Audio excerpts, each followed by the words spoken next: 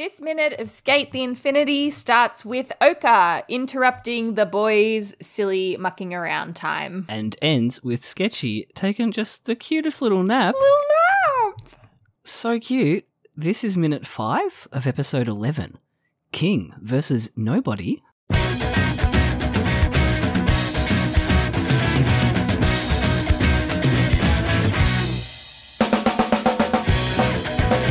Hi, Jono. He's so cute. Hi, Caitlin. He's having a little nap. Happy Golden Globes Day to those who celebrate. Yeah, the awards mean nothing unless my faves win. And our faves did sweep. They did indeed win. Not Oppenheimer. Not you, Oppenheimer. Turn around. Get out. Except Get out of here, Nolan. Except for Best Actor. Thank you for taking it from Bradley Cooper. Not that I've seen Maestro, but... Yeah, Bradley Cooper deserves nothing. Yeah. What was the last good flick you saw Bradley Cooper in? You can say The Hangover. It's allowed. I don't actually know. Right. I don't know. I can't name it one. Guardians of the Galaxy. Oh, fuck. As the raccoon. Is that allowed? As a voice? Did he do mocap for that? I don't know. You be can't great. tell it's his voice. Him and Vin Diesel in mocap suits. So dumb. He was good in Licorice Pizza. Oh, He I had haven't like seen a guest that. role in that. Have not seen that. With the Haim sisters and their real family. That's wild. This is Infinite Minute, an anime by minute podcast where we talk about Skate the Infinity and the Haim sisters minute by minute. Haim? I'm Jonathan. I never know how to pronounce it. I'm Caitlin. And this is a cute as heck minute. And it was really long. Like I felt it felt long, went right? long. That being said, I did accidentally watch like an extra 10 seconds. Oh no. Because I was just into it. Oh no. Yeah. But actually, before we start, I gotta do a corrections alley. Hit me. So I was catching up on some old episodes in the car on the way home from work, and we started ragging on a Legend of Korra ship. We went in. And in my head, I was like, yeah, fucking Opal. And then we just started calling her Pearl in the podcast. I was like, what the fuck are we talking about? So I apologise to any Opal stans out there for calling her. Wrong. We were wrong. And Bolin and Opal is a shit ship. Yeah. But I fully support Bolin and Pearl from Steven Universe as a ship. Oh, yeah. Because she would fix his shit. No, Pearl's a lesbian. Yeah, she pretty much is. Yeah. They pretty much all are. They pretty much all are. That's there's no bi representation in Steven Universe. No, not at all. Anyway, No. corrections alley. We're done. Nice. We're done. Let's get to the minute. Yeah, let's do it. Where did we leave off? Reki and Lunga playing around with Sketchy, got hit in the face by little boards, and Daddy Oka returns from whatever he was doing. Yeah, where's he been? Where has he been, actually? Did he just leave them all by themselves? Yeah, with jobs to do that they're not doing. You finished cleaning? What were they cleaning? Right? There's Doing no that mop. thing where you clean the bench multiple times. Yeah, there's no mop or broom or anything. They just have a bucket of water. I was trying to read what this poster said on the bench in a closer shot later, but you can see it much better here. Hirano Ayumu. Is that a skateboarder? Caitlin, we have the technology. We do. It's a snowboarder. Oh. A Japanese Olympic champion and 3-time Olympic medalist snowboarder and Olympic skateboarder. Oh, there you go. both. He does it all. Cute. Some Lunga inspiration. Some inspo. Yeah. And they've got like a little picture of him there, but he's got some pretty mad dreads. Oh, nice. He's Japanese? Yeah. Oh, sick. He's a short king. 1.65 meters. I feel That's like shorter than me. Skateboarding must be easier if you're shorter. Low center of gravity. I feel like that would work better for you. His listed weight is 50 kilograms. Oh, come That's unreal. Come At on. 165, far out. That's a thin that's- man. He is. Well, yeah, I guess that's how he does the spins so well. Oh, yeah. You're right. In the air. Yeah, Well, absolutely now we've right. solved that case. Lunga's taking the water out from behind. Yeah. So as you were trying to work out what that poster said, I was trying to work out what the sign, what the poster on the roof says, and I think it's heaven. It could be Kevin. Kevin 07. Oh, don't. That was truly a joyous time in Australian history. Ozpol, sound the klaxon. Remember when he went on Rove? Yeah. Cringe. We loved it though. We did. We ate it up. We really bought did. right into it. Yeah. We couldn't even vote. We weren't even the right age. No, actually you're right. 07, 17, yeah. Yeah. Shit. First election we had a say in, I think it was Gillard who got in. Yeah. Yeah. I think so. Whenever our elections happen. We didn't get a lot of say in a lot of them after that. No, we really didn't. No, there was a lot of backstabbing. Spilling Yeah. Spilling anyway. Kevin and what's the other one say? Eagle, Earth? I think. Eagle. How did I misread that? Eagle! Clearly says eagle. And Sketchy is going to get some dog food? Yeah, I was confused about this too. I wonder what you're meant to feed. A fox? Yeah, I would think domesticated fennec that fox. I would think that cat food would be closer to a fox than a dog Do we would think be. the internet would tell us what to feed a fennec fox?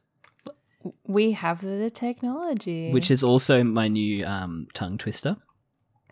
what to feed a fennec fox. Fennec fox feed. They're omnivorous. All right. Domesticated fennec fox. Fuck, Google sucks. What do I feed? Do you have to ask it a question?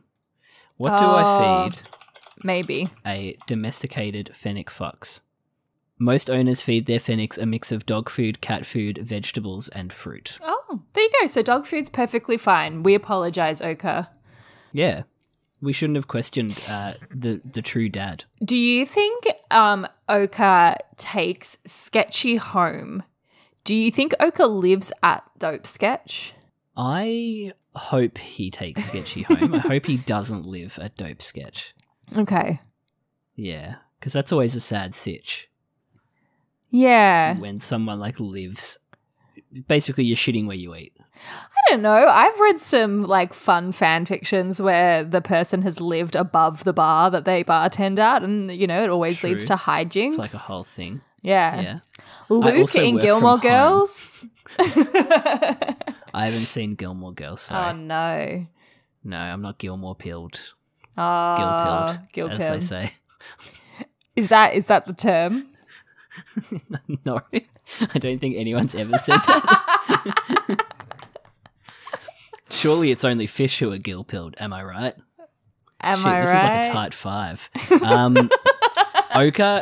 Oka starts off model, and as he gets progressively closer to Reki, he is still off model. Yeah. It's it not looking changes. good for Oka. Yeah, his eyes like. Whoa. Each step he takes, his face warps into God. something completely different. Now, what is the reason for that? Is that key animation, or is that Ooh. like the key animation fill-ins aren't like connected right? I I think don't know. it's Something's going on. Yeah. This whole minute, I felt like there were a lot of missing mouth flaps as well. Yes. Yeah. It was very much bare minimum. For sure. Bare minimum where they could. But yeah, his face was a little bit funky in a lot of shots. I didn't sound stilted, but it sounded like, I don't know, funny when Dub Oka was like, seems like you are doing better. It was like saying each word. I liked it. It. Yeah. I didn't hate it. I think it was the same when he says understood as well, because it was clearly to fill in the 3 mouth flaps. But there's almost a bit of sarcasm about it. Seems like you are doing better. Like yeah, it seems like you're doing better. But it's a cute little conversation. Yeah, I liked it. I don't really know if there was anything that Oka said that he needs to apologise for. No. But maybe it's more of just like, I'm sorry if something I said hurt you, which is always the cop-out apologies. Right? I'm sorry if you got offended. Yeah. While they play a ukulele. Badly. Oh, no. I love that that's become like the go-to now for apologies. Where's the ukulele? Right. Where is it? Yeah. Gotta bring it out. Oh, no. I mean, Ricky tells him, you don't have anything to apologise for. It's good. Oh, it's You've got me nice. out of the funk. Yeah. He's had an epiphany, you know? And he realises that he's different, but that's fine. Mm. You know? Yeah, it's less of a realisation of, like, lesser than. It's more of a, I am different. Yeah. Yeah. And I'm just entitled to like and enjoy skateboarding and do skateboarding as much as them. Doesn't matter. And then Ricky does this cute little pose where he's like... Oh, the hand behind the hand head? behind the neck, yeah, and the other hand behind the back. Classic, like, shy... Protagonist. Protag pose. But it was cute, though. I liked it. It was very cute. I love Yeah. it. It's always like such like a little, quirky thing that they do. Look at Did me, anyone I'm so ever do cute. that in real life? Ah! So let me scratch the back of my head real quick. Yeah. Now I'm going to be really self-conscious if I actually do it in real life. Yeah, how we're moving our hands. I was thinking about that a lot in past lives. Just any movie really now where I'm just like watching acting and how acting happens and the actor acting and stuff like that and like what choices they're making and how many lines are lies. Oh, Like really? how many lines of dialogue that they're saying where the character obviously believes the other thing that they're not saying, if you know what I mean. Yeah. I can't remember if that was something that was taught to us in acting school or someone said at acting school, but it's like, I don't know where I got it from, but it's something that I notice a lot. Yeah, right. I guess it's just subtext, right? Yeah. Like what's not being said, but Yeah. what's not being said is usually the exact opposite of what is being said. Yeah. Yeah. Yeah. I know what you mean. Yeah. I saw Anyone But You last week, which is the Sydney Sweeney and Glenn Powell. Oh, yeah. Just Rom-com. rom-com, if you could call it Rom-com. that. A rom-com romp? But did you know that it is an adaptation of Much Ado About Nothing? The fuck? Yeah. So we're back on Shakespeare Yeah. rom-coms now. But it was not marketed like that at all. That is so... What are marketing people... Like, what are they getting fucking paid for Truly, nowadays? because everyone went in to see it and was like, guys, this is a Much Ado adaptation. And Shakespeare. everyone was like, what the fuck? Are they- Sign me up.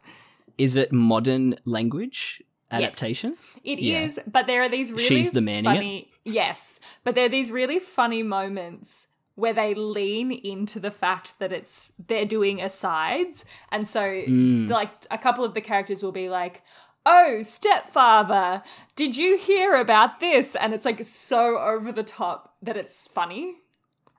Right. Yeah. I did not know that it was an adaptation. No. That's so funny. Yes. It was, I mean, the acting was questionable, but like, it was very fun.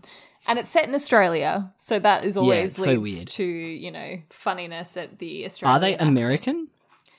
Or are they doing Australian accents? It's like kind of half-half. So there are some Australian characters and some American characters. And then Rachel Griffiths playing an American character, which is very bizarre. Why, like, can't we just cast Australians? And because everything's being shot in Australia now, it feels like the pool Yeah. of actors is like Jackie Weaver, Yeah. Rachel Griffiths, and the one that was in... Toni Collette. Yes, you knew it. I gotcha. Knives Out, she was in Knives Out. Yes. Hey, we had Sarah Snook and Elizabeth Debicki won Golden Globes today. Just They to bring did. it back. Australia represent. Australia, we've got some actresses out there. But they're too big for Australia now. They are. Sad. They are. We're a big country. Oh, But no, no. isn't Sarah Snook doing thingy over here? Oh, no, she's doing it in the UK, isn't she? In England, yeah. Boo. Yeah. Dorian Gray. Yeah. Yeah. Anyway. Did you see the great meme of Glenn and Sydney where it was like they look like mice who are enjoying their last hour before the potion wears off? Oh my god. It was so fucking accurate, like laser precision memeing. So fucking funny. People are so good on there. How do they come up with that shit? It can't You just look at that die. photo and it's just like, yeah, they're mice. Like fucking hell. But it's so like spot on. Laser. So Fucking funny. Anyway, we're so should I see it? Is it worth seeing, or is it worth just wait a couple of months and wait download till it illegally? VOD or whatever. Yeah. Wait till it's streamed. and watch it as a fun thing. Yeah. I can never remember. Yeah. We've talked about this before. I can never remember which one Much Ado is. It's the one where it's like the two that hate each other. Yes. But then they're ruining the wedding, so everyone's like, let's get them to get along. And between Claudio and that's the one I've done. Yeah. Professionally. Yes. Why can't I remember this? Except they made Claudia, and they made it a gay wedding, so that was cute. Oh, hell yeah. Yeah, it was very cute. Snaps for the lesbians. Yeah, we loved it. Yeah. Penny Wong voted against marriage equality. OzPol. Did she really? Yeah. Wow, that's wild. What the fuck? I read it the other day because I... Crazy. Oh my god, like, what are you doing, Penny? Anyway. At some point, you lose yourself, don't you? Yeah. Along the way, you just lose whatever version of yourself you were. Yeah. And become your parents. No matter what generation you come from. Oh my god, I know what you mean. Yeah, I'm becoming more and more boomer. Anyway, Recky's doing a cute pose. He's doing a cute pose. And they get interrupted by the door opening. The cute little bell jingly noise. And they welcome. How's it going? How's it going? Or irashaimase. Irashaimase. And Lunga... Have you ever been to a place where they do that? Yeah, man, I've been to Japan. I mean, you've been to fucking Japan, yeah, right? Yeah, man, I've been to Japan. Case closed. They do it in Japan. Have you been somewhere where they do that? Yes, but I've not been to Japan. Oh! I've been to Ippudo in QV, where they sound less and less enthused about saying it. Oh, no. Remember, I went to an Ippudo in New York, and they were like, "Hey!" And it was like, oh, yeah, fuck, this is the experience. And then I would go to the one in Melbourne, and they're just like, It's just like, Get fuck in here. Yeah, all right. Oh, fuck. Get in here and eat your overpriced ramen. Yes, they all greet the customer that they think is a customer, sorry. It is not. It is the guy from the Love Hotel. Excuse me? It's just the wildest thing to say. Oh, excuse you, actually. And their faces are so funny. But then also... I gotta get that. Lunga is so shocked, but then he's like, what is a love hotel? So why were you shocked in the first place, bro? Yeah. That's like when someone asks you, oh, have you watched this? And you're like, yeah. And they start explaining and you're like, no. I don't know why I said yes. I lied. I lied under social pressure. I haven't seen A Beautiful Mind. Oh, no. Why would you do that? Right. He immediately regrets saying it. Yeah. No, that's not what I meant. It's very funny. This is a very funny moment. That was a great dub by Howard. Howard, something was in the water for Howard's record sesh for this bit. He was playing. So funny. He was having fun. He really was. He probably saw the like beady eye Lunga and was just like, oh, dumb. Yeah. Let's play dumb as I can go. Dumb himbo moment. Yeah. What's a love hotel? Oh. And then what did Reki say in the English? Now you're pushing it. Now you're pushing it. Yeah. Oh, Euphemism. how funny. Even like the thick crayony lines on cartoony lines on Reki are very funny as well. Yeah, we haven't had like a proper crayony shot in a while, but there's been a lot of those like thicker outlined. I miss the character crayon moments. backgrounds. They must have taken too much work. Yeah. Because we haven't seen one. They're like, what do you mean draw the background twice? Like, we do not have the time Draw for that. the background and then draw it again, but like a child. No, we're already drawing bad and not on purpose. We can't do any more of this. For you, says Tadashi as he hands over the love heart rose Utena style. It really envelope. is Utena style. Yeah, right. What is it? Challenging someone to a duel. And now we finally get to see the writing, "Dear the Third Wheel." Yeah, it is revealed. It's Third revealed. wheel, though? Third wheel. Yeah, he does read it out in English in the Japanese. And Lunga surprisingly has to explain it to him. Which made sense in the Japanese. Because Yes. it's like he's translating, right? Exactly, yeah. Yeah. And he like kind of simplifies it a bit. Like Yes, someone that's in the someone that's way. in the Whereas way. in the English, it's just like, how thick is Reki? That he doesn't. Well, you can have 3 wheels on a board. Right? This bit makes Reki look so fucking dumb. And I mean, fair dues, he is. He is. Like, They both yeah. are. It's surprising Yeah. that Lunga actually understands it.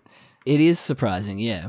And it's also like a serious kind of like, I don't know, this pose that Lunga's doing where he's showing a bit of neck. It's very by shonen Lunga. Definitely. I don't If think you it's have about 3 a board. wheels, that's not enough. Everything is a skateboarding Oh, everything. thing.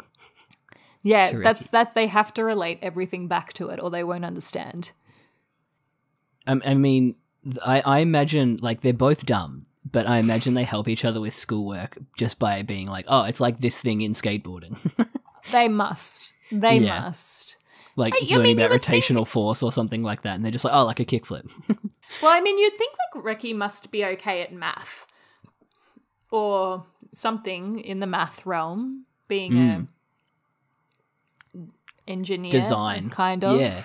Yeah, knowing the mathematic and calculation and, like, Yeah. having to know the length of a board, I guess.